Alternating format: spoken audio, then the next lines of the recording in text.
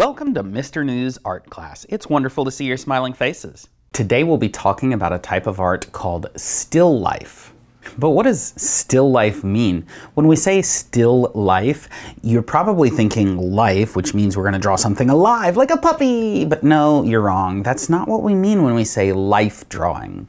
When we say life drawing, we're talking about drawing from life, like you're actually looking at something that's in front of you in real life. And when we say still, we mean it's not something that's alive and moving. So we're not going to be drawing puppies, we're not going to be drawing people, we're going to be drawing things. You know, something that you can just set on the table in front of you and draw a picture of what you're looking at.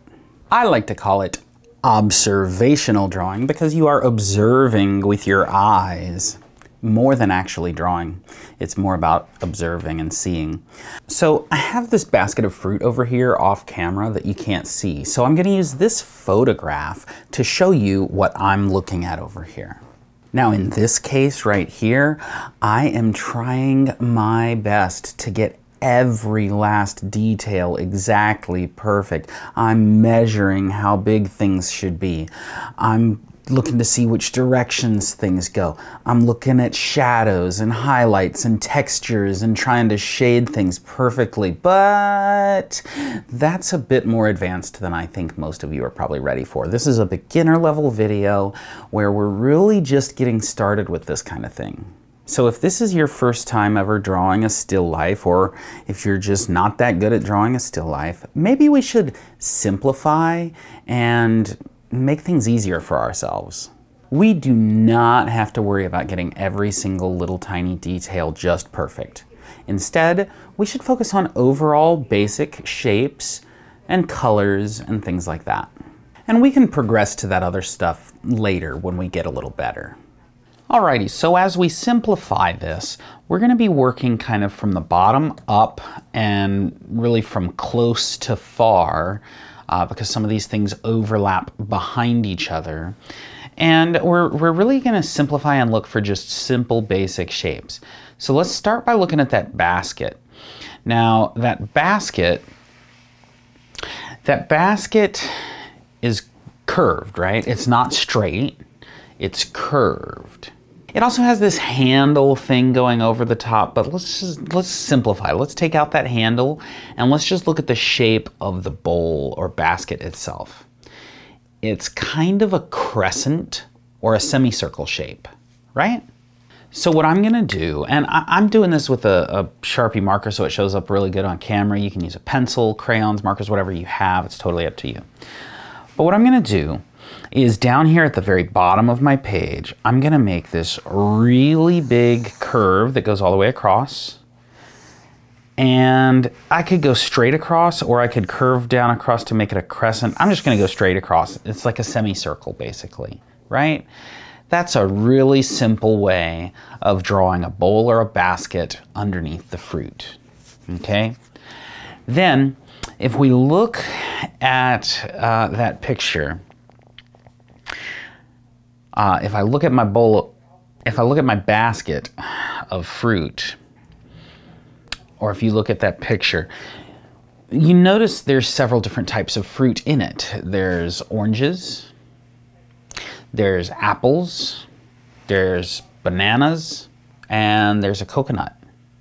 And I see a lemon in there too. So how do we make all of that happen? Let's start with a simple one. What shape are the oranges? Well, they're circles, right? But should I draw a circle? I'm going to use this as an example. Should I draw, this is just the lid of some lotion that I have. Should I draw a circle up here on top where it's like sitting on top of that? No, it's got to be down inside, right? Right? Because think about how part of that orange is actually down inside the basket. So am I going to see the whole circle poking up out of the top? No. I'm only going to see part of it. And so coming up out of the basket or out of the bowl here, we're going to draw most of a circle, but part of that circle is down underneath and overlapping inside and behind where we don't see it. There are a couple of oranges, so let's draw a couple more oranges here. I'll draw another one that overlaps behind this orange and behind this bowl. Okay, so it's gonna kind of come out right here and then stop right here. And then maybe another one on this side. Okay, so I got 3 oranges coming up out of my basket or bowl. Okay. What shape is an apple? Because there's apples in this basket too. What shape is an apple? It's kind of round, right? But it's not the same round as an orange. Oranges just look like a circle. Apples kind of have, the bottom shaped a little different, and then they got a little stem poking up out of the top. How are we gonna draw that? Well, it really all depends on which direction we're looking at the apple, but to keep things simplified, here's what I'm gonna do. I'm gonna start up at the top by kind of drawing, you know how when you draw a heart, it kind of curls down in the middle? I'm gonna kind of do that, except it's not gonna come to a point inside. So I'm gonna start by coming up from behind one of my oranges here, and I'm gonna make a sort of wave. See how it dips down in the middle?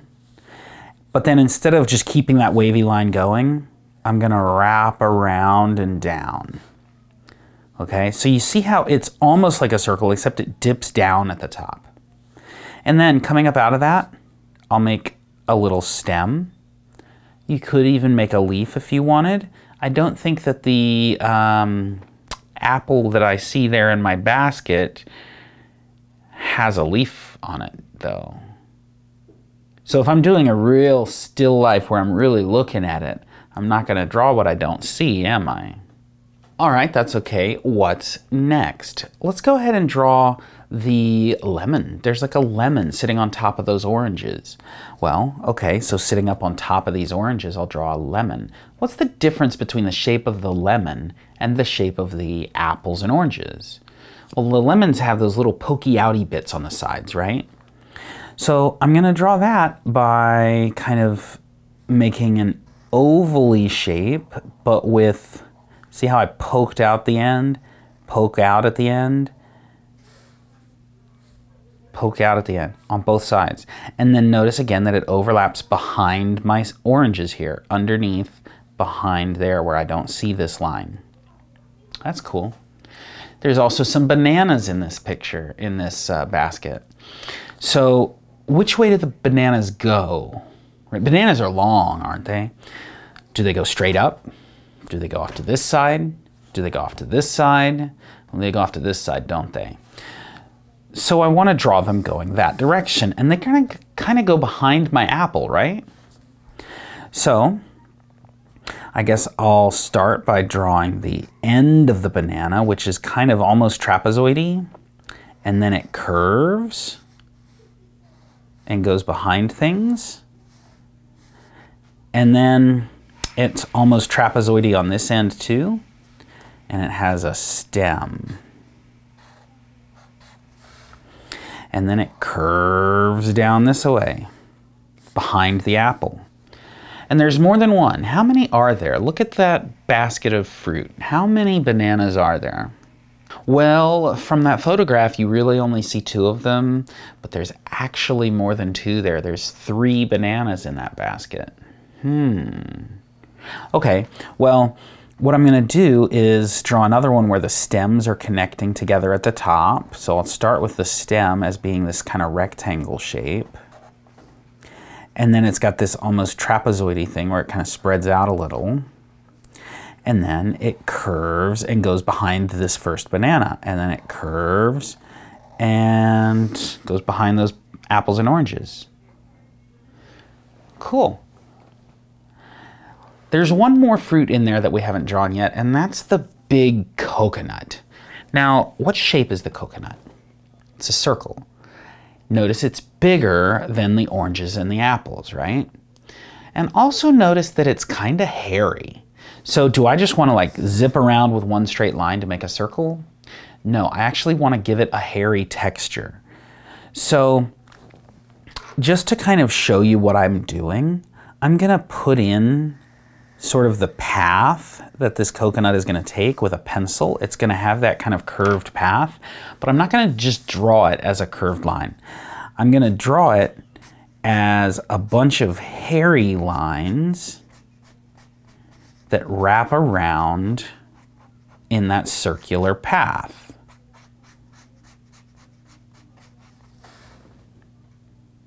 And I can fill the whole thing with more of those hairy texture lines. Texture is going to be kind of important to this picture. So I'm just filling this coconut with some of these hairy texture lines. And then you see those 3 dark spots too, right? So let's go ahead and just darken in 1, 2, 3 little dark spots on the coconut. While we're talking about texture, the peels of the bananas also have a bit of a texture to how they curve along, don't they? So we can draw that. And the oranges kind of have almost like little spots on them. This one, it almost looks like it has a button that you could press, but I don't know. I don't know if we should really get that detailed. I don't know, maybe I will. Maybe I'll draw that little button thingy that I could press. But then there's a lot of these dark dots kind of spreading out from that. And maybe this one has that little button type shape on the top, and then these dots kind of all over it. Yeah, I guess that's working pretty well. Let's see, this other one.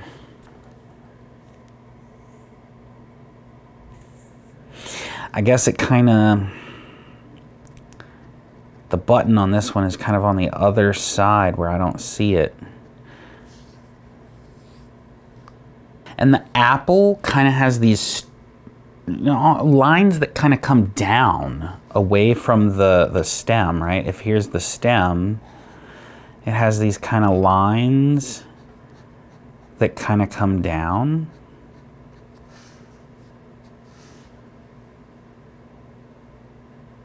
And the basket, if I'm trying to get into the texture of the basket has all these lines that go back and forth, crisscrossing in different directions, right? It's almost like a tic-tac-toe board or a checkerboard with these lines crisscrossing over each other in different directions, right?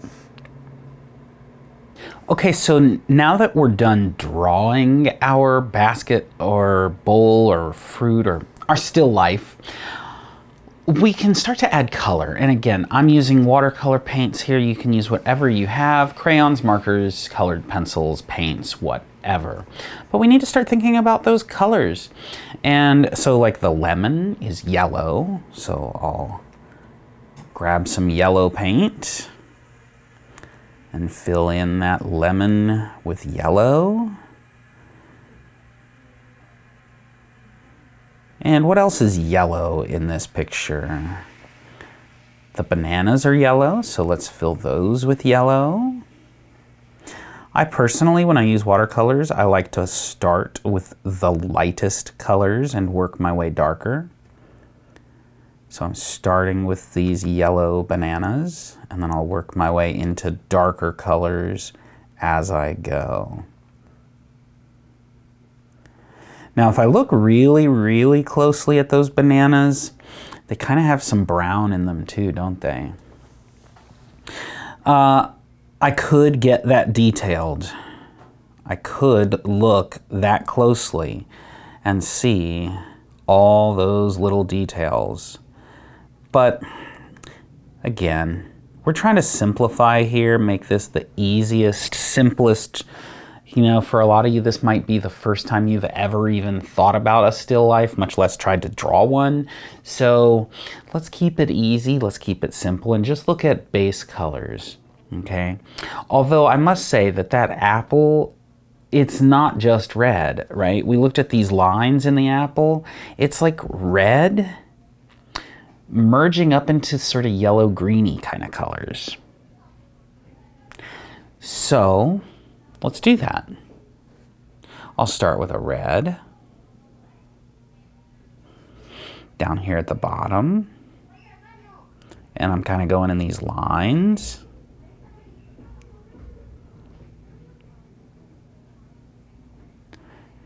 And then I'm gonna merge that into some sort of yellow-greeny colors. All right, let's wash my brush, get another, let's get, I think I'm gonna do a little bit of yellowish and then kind of mix a little greenish into it maybe.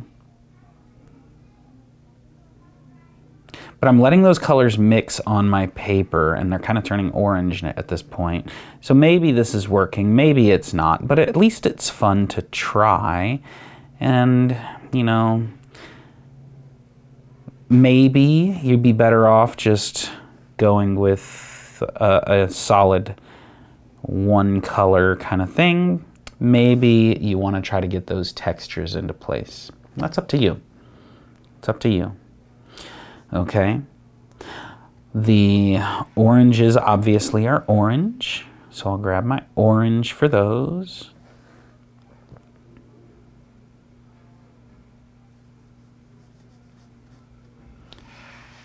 And then I'll make the coconut brown. And the basket is kind of, it's kind of brown, but it's also kind of gray, and it's also kind of black. It's just kind of dark in some areas and lighter in other areas. But I think I'm just gonna kind of do a, I might just go with a brown for that as well. So let me grab some brown here for the coconut. Let's do a lighter brown here. So for a lighter brown, I'm mixing more water and less stirring of the brown.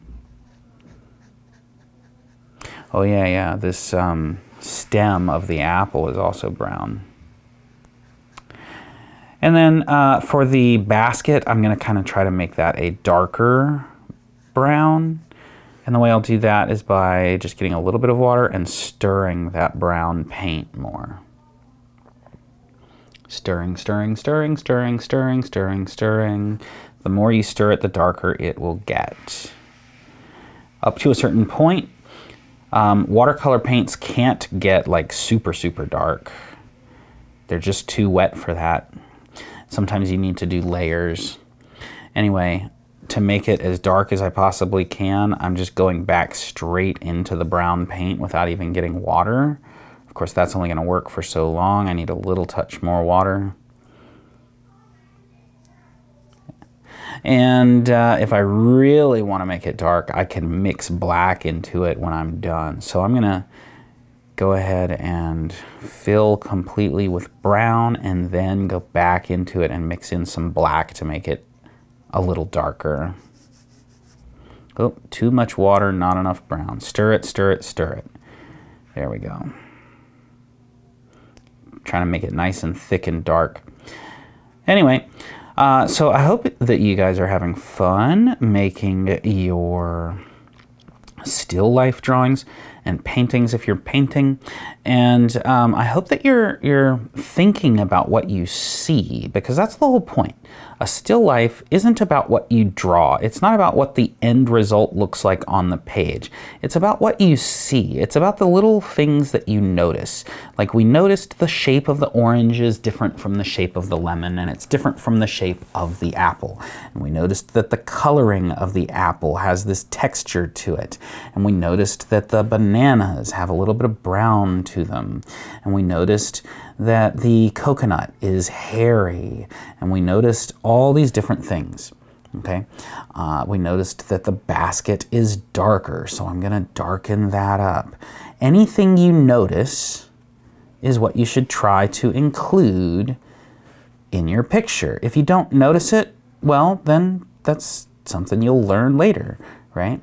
If you do notice it, try to figure out how you can make it happen on your picture. Any little details that you see, try to make them happen on your paper. Okay?